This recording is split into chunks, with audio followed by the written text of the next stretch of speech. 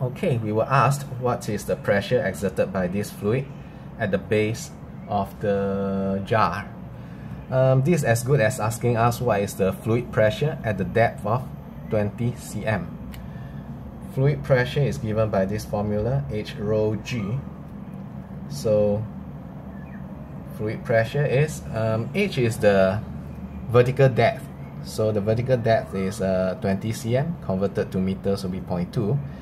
Density of the fluid, of this liquid, we are told is 600 kg per meter cube. And of course, G is 9.81.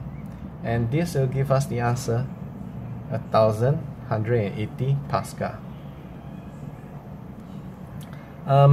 Many students will ask, why can't we take the weight of the liquid divided by the base area?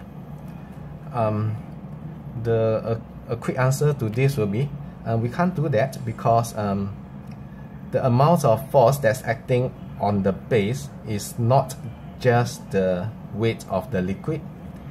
The flask is also exerting a contact force, you might say a normal contact force, onto the liquid.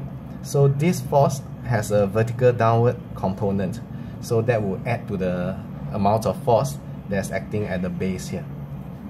So it's safer if you just stick to the formula and just look for the vertical depth.